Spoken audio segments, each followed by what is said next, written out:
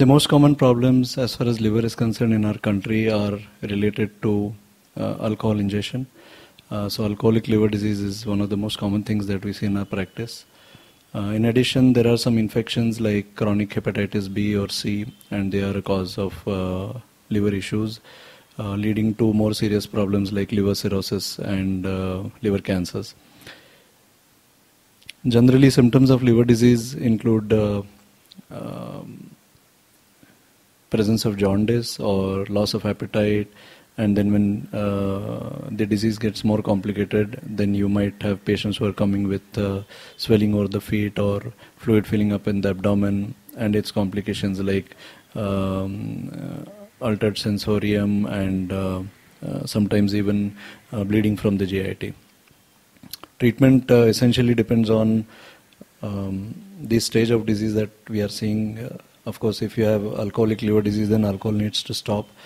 If you have patients who have chronic hepatitis infections, then they need to be treated with antiviral medications. And if it is an early stage, most of the times liver diseases do settle down and get treated completely. But if they are advanced, then most of the times, though we stop their alcohol or though we stop or we treat the infections, many times if patients have more serious liver disease, then liver transplant is something that is nowadays available and that can be offered to such patients. Hepatobiliary pancreatic diseases essentially refer to diseases of the liver, that is hepato. Biliary and pancreatic refer to diseases of the biliary tract. The biliary tract is the tract which transfers bile from the liver down into the intestine for digestion. So if there are any diseases related to the duct of the bile or to the gallbladder, those are known as biliary diseases. And pancreas is an organ which is present in the posterior or the back region of the abdomen, and we do get patients who suffer from diseases of the pancreas. Okay, piles are essentially dilated or congested vessels which are present at the anal canal or just above the anal canal, and most of these patients come with either bleeding through the rectum or they come with pain during passage of motions. The treatment of piles depends on what grade it is or how large they are.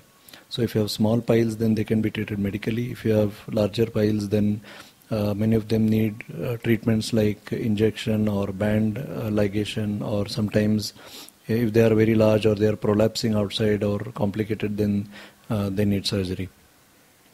Gastroscopy is a procedure where we pass in a small tube with a camera which is called as an endoscope through the mouth, and it goes and we visualize the food pipe, the stomach and the first part of the intestine.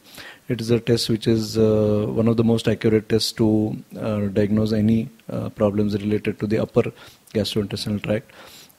People who need a gastroscopy are usually those with prolonged upper GI symptoms, for example acidity, heartburn, gases or indigestion.